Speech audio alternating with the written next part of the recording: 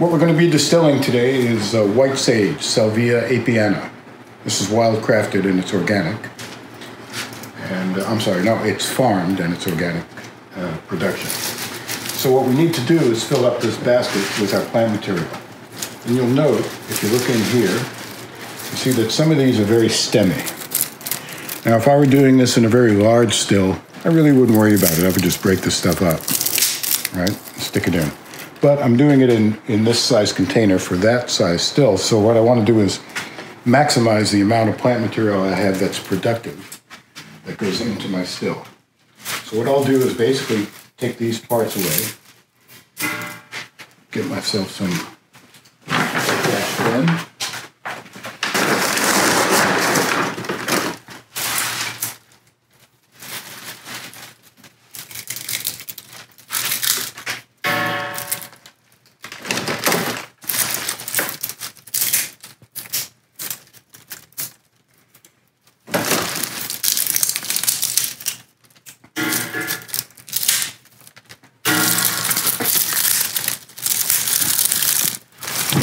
These stemmy parts are really pretty much unproductive, but I'm just going to put them in here anyway. They're easy enough to break up. You can see how this is structured. It's quite aromatic. It's one of my favorite plants to distill. The yield is always good, and the ambiance that's created during distillation is it's just charming. It's wonderful. Anyway, so just to speed things up, I'm going to start putting it in.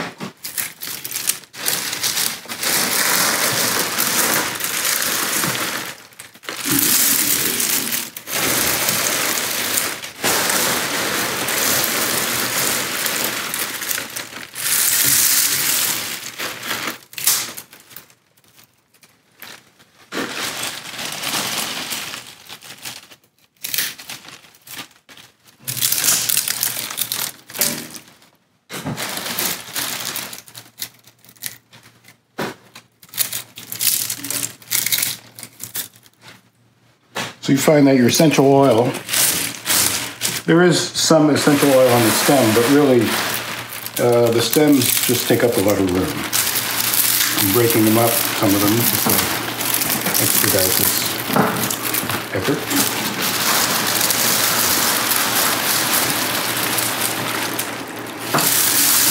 And I always pack it down too.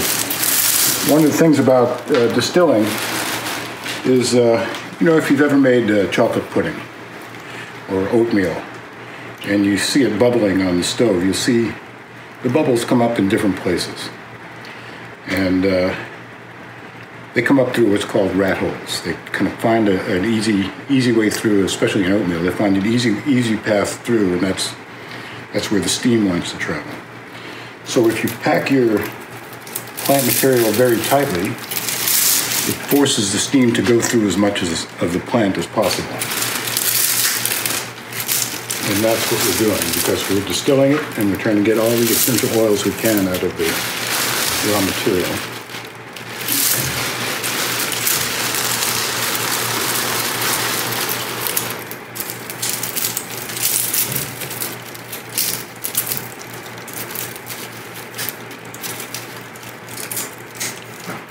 See, that's all just a waste of space. You just use raw material, you just use steam that you've produced, and you're not making any essential oil. Waste of energy.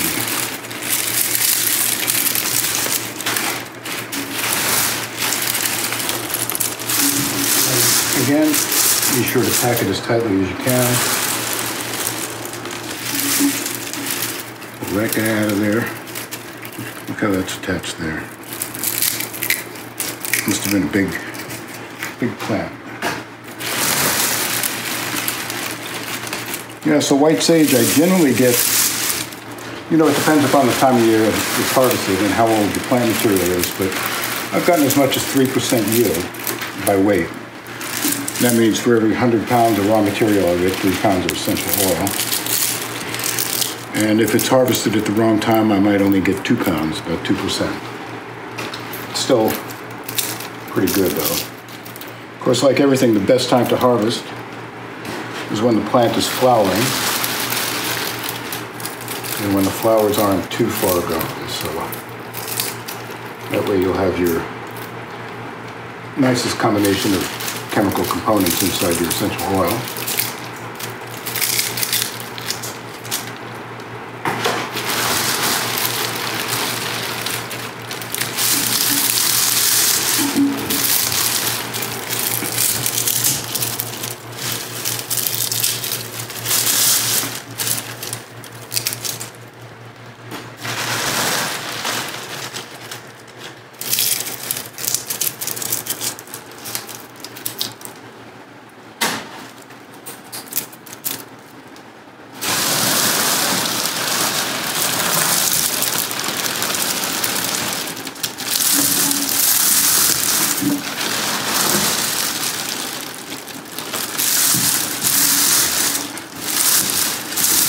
Keep packing it as tight as you can.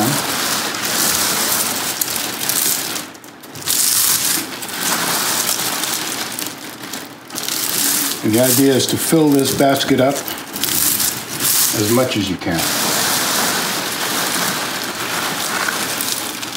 Essential oils, you have to look at the percent yield when you're distilling. And what that generally means is the more plant material you distill at one time, the more essential oil you're going to get. So you're always better off to fill the still. Fill the still with raw material, productive raw material.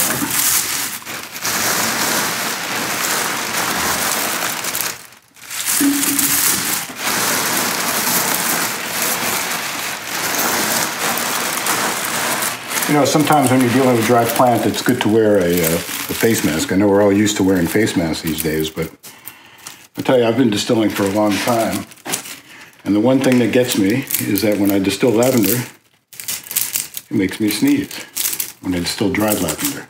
So I actually wear a face mask when I'm loading the still. Of all things, you know, lavender is also one of my favorites to distill.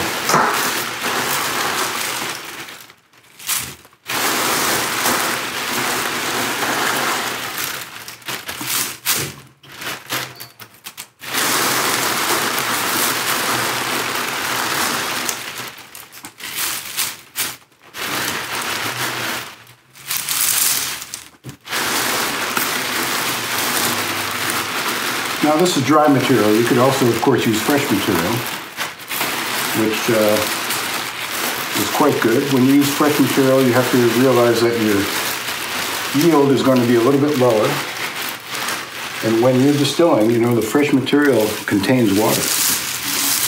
So when you're distilling, the latent heat has to transfer from the steam to the water inside the plant, which is quite nice if you're collecting hydrosols, because then you're distilling that water that's part of the plant, which is incredibly aromatic.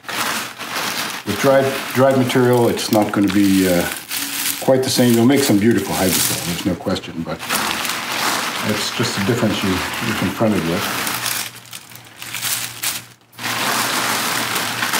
All right, I think we're almost there.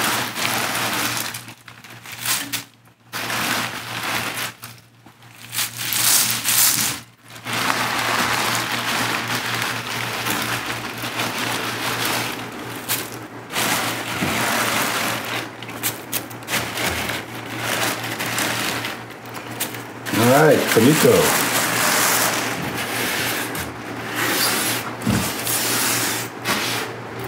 You know, if some drops on the floor, don't worry about it. Pick it up and throw it in there. Now we have a little bit less than I would prefer to use, and that's because we're doing this in the off season, and I'm limited on the amount of raw material I have. Normally speaking, I would pack this as tightly as possible, but still, I'm compressing it, and that'll help us out.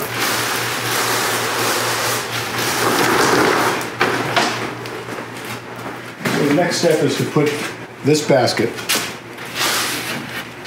inside the still. So in order to do that, we detach this from the condenser. It's very simple. You can see this. Look how easy that is. This is all stainless steel. There's no rubber or anything else. This is purely stainless steel. And then we remove the lid. There's 3 screws. And you know, it might look like overkill with the size of these screws, but actually it's not. What it does is it helps you compress the lid very adequately. There we go. And then this will lift just off like that. So we'll take a look inside the still so you can see what's going on there. This is the retort.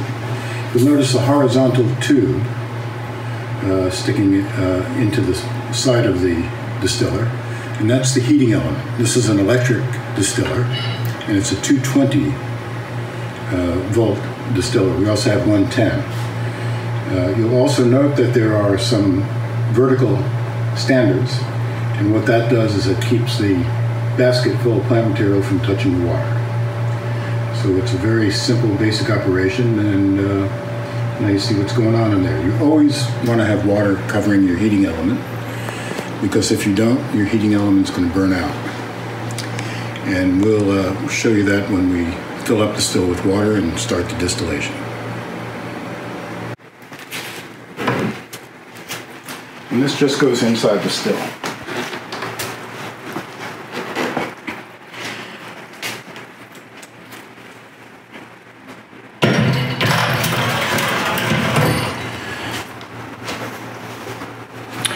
Now what's happening is this basket only sits up to about that height. So this is plant material and this is going to be just water. Now we're dealing with dry plant material. So you have to realize that as you start heating up the water and the steam starts leaving the water and entering the plant's going to absorb that water. So what I do is always start with the water level at about here, which is actually into some of the plant material. That's okay, because I know it's all going to be absorbed during the beginning of distillation.